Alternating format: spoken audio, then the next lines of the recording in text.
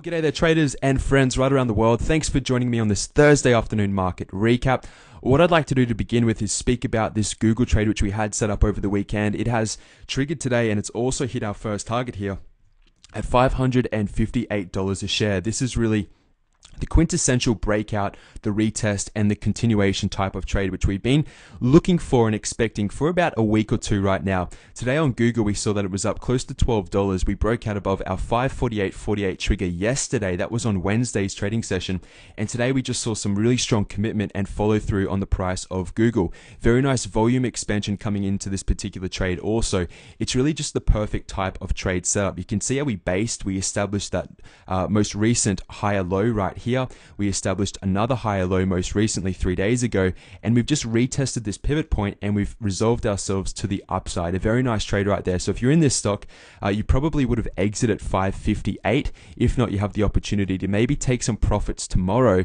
But really the next type of trade on Google is going to be the multi-month trend, which we're really sort of starting to establish, given that this is what we call a 3-day, 3 white soldier candlestick pattern.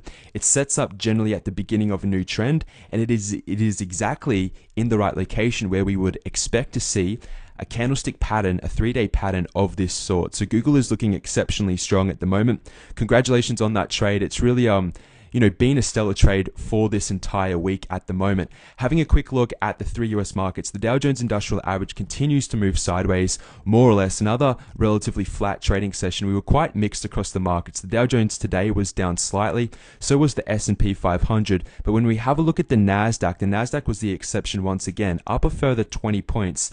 Now, I've spoken about the carrot, so to speak, which is being dangled in front of the NASDAQ at least. We're still yet to make that all-time high. And that all-time high is going to come up here about 5,105, if not a little bit higher. So it's as if the markets are really trying to stretch themselves to the upside in order to hit this long-term macro resistance level going back to the year 2000. If I bring up the monthly chart, if my charting software wants to work with me, there we go, bringing up the monthly chart. You have to look back at the year 2000 to see this all-time high on this one particular monthly candlestick, of course, before we saw the burst in the dot-com bubble. So if you're looking at the markets and you're looking at trending type of markets, you have to expect that the NASDAQ at least is going to continue, up until this level. At this moment in time, when we do hit this strong resistance level, I'll be relatively flat in our overall trades, at least to the upside, because we can expect selling pressure to really stop the current bullish trend breakout, which we're seeing on the NASDAQ, also on the Dow Jones, and also on the S&P 500. Moving into some additional stocks, Apple is doing exactly as we expected. You can see it is pulling back. We came into the week, at least over the pro analysis class, saying that we need to see a retracement. We need to see a really a pullback of some form, either if it was a stair-step pattern where we move sideways, or if in fact we were setting up what we call a bull flag, where we resolve ourselves to the upside.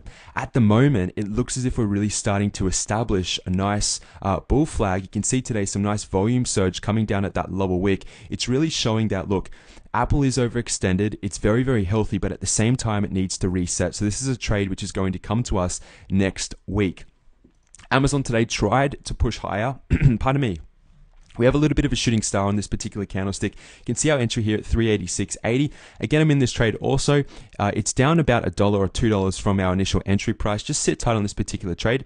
My stop is still 375.99 on Amazon. I'm expecting it to continue as I do with the overall markets. Baba today is basing. We have what we call a one black candlestick, or one black crow, or pardon me, it's a bearish dark cloud cover, which is quite interesting. So this is somewhat negative for the price of Baba. It's really just hitting this macro support level. No real trade at the moment. Baidu has had an inside day spinning top. Yesterday we had that very nice engulfing candlestick pattern, but again the net movement is absolutely flat on Baidu. There's going to be a Bollinger Band squeeze soon on that particular trade if in fact price continues to move sideways. The same is true with Caterpillar at the moment. We've been stuck for a month in this trading area right here. But this is where a lot of people give up on the overall stock. They say to themselves, well, Caterpillar hasn't done anything for a month. This stock is largely dead.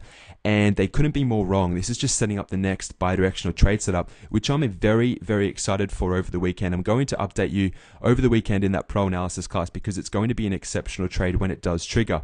FAS has hit our target for the past 2 days. Today we had a little bit of a pullback. down about $1 on FAS. There's no trade at the moment. You shouldn't be in a trade in FAS. We're just waiting for that next trend continuation type of trade on FAS. Look at Facebook today. Isn't that a beautiful picture to see? Let me show you the high of this candlestick.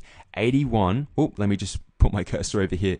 81.37. Now we had a target here at 81.39, so we are in this trade still as swing traders if you trade to your target. It's a very nice candlestick to the upside. It is somewhat of a shooting star, but this trade is, acting the way we want it to. Look at the volume come back into Facebook. Nice 2-day volume. We're getting the breakout of the bull flag. Everything's sort of ticking the boxes. Yes, we saw a short-term consolidation. So what? We're really resolving ourselves in the current direction which we expected over the weekend. Google I've already referenced to the upside. GoPro is sort of just, somewhat asleep at the moment. The same is true for HAL. Netflix hit our target at 484.80. Congratulations if you sold at your target. That was another exceptional trade. Congratulations on that. Tesla is just fizzling out at this location. This is why I didn't set up a short trade over the weekend, because we had a limited downside, and that's exactly what we're seeing on Tesla. So sit tight on Tesla. It'll come good, maybe in a couple of trading sessions. And to conclude with today, Twitter's starting to make its break to the upside. Same with Facebook. You can see these stocks. We get entered into some of them, and it may take a couple of days, but it's no reason whatsoever to exit out of these stocks prematurely.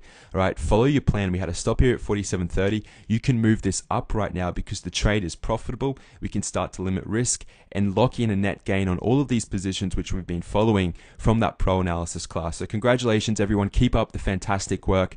We're starting and, of course, continuously being rewarded by the market for disciplined trading. And, you're doing an exceptional job given these trades which we're following each and every day. So what I'll do, I'll end it there for this Thursday afternoon market recap. If you have any questions whatsoever, email me success@pivotpoint-trading.com. Other than that, enjoy your Thursday evening, and I will be back most likely for a little Friday afternoon market recap or a weekend edition over the weekend. So all the best, friends and traders right around the world. I'll see you all over the weekend at least. Goodbye.